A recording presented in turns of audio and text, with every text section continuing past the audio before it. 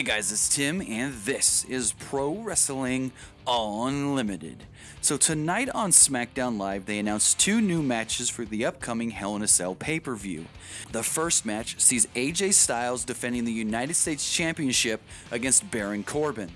This is a match that we expected to happen at Hell in a Cell. They've been teasing and setting this match up for the last couple of weeks. They've actually had Ty Dillinger involved in this storyline to set it up as well, and the match was officially announced tonight on SmackDown Live. Now the next match wasn't officially announced, but it was pretty much announced, as we will see Bobby Roode taking on Dolph Ziggler. This is another match that we knew was going to happen. It was very, very predictable for Hell in a Cell. This match, WWE didn't full out announce, but Bobby Roode made the challenge, Dolph Ziggler accepted, and we're going from there. So those are two matches that we can confirm will be taking place at the upcoming Hell in a Cell pay-per-view on October 8th.